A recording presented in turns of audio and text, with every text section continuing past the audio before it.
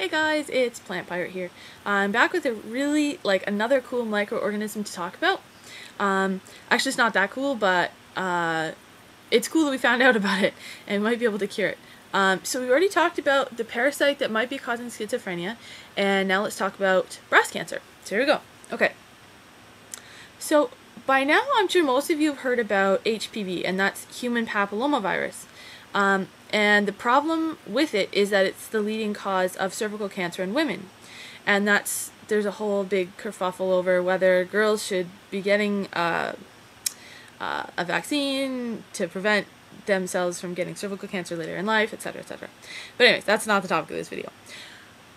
My point is that there's other viruses that we're now finding out that cause other types of cancers.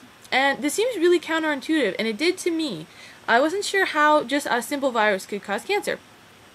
I'll tell you. A virus can insert their genetic material into the genome of the cell that they're infecting. But they only have the capability of doing this across certain sequences of DNA. And when these sequences are found in the middle of a particular gene, the virus, when it inserts itself into that gene, can stop the gene from working. And the gene won't make what it's supposed to make. So in addition to that, there's also certain gene products that help the cell to regulate its growth. And these tell the cell when you should start multiplying and when you should stop multiplying. And when a cell keeps multiplying and multiplying, it doesn't do the task that the body needs it to, and instead it makes a tumor. So when a virus inserts itself into a gene that tells the cell to stop dividing, this means that the cell is unable to. And this is the process that causes cancer. And that is how a simple virus is able to cause cancer, by inserting itself into a gene that tells the cell to stop dividing. So, not surprisingly, animals get viruses too that cause cancer. And there was this woman in New York, her name is Beatrice Pogo, and she found that a particular virus that causes cancer, which is found in mice, it's called mouse memory tumor virus, or MMTV. It's not MTV, it's MMTV. It was found in almost 40% of human breast tumors. So, MMTV is actually able to infect humans. It's a mouse virus. So interesting. And in another experiment, a guy named Brian Salmons, he lives in Austria, he found that human breast cells can be infected with MMTV in the lab. So that's sort of like a double confirmation. So we don't get sick from it, and we can't pass it on to other people, but we can get it from mice.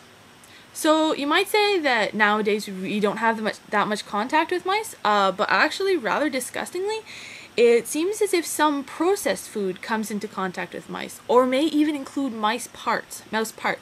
So it might actually be rather common for us to be exposed to this virus.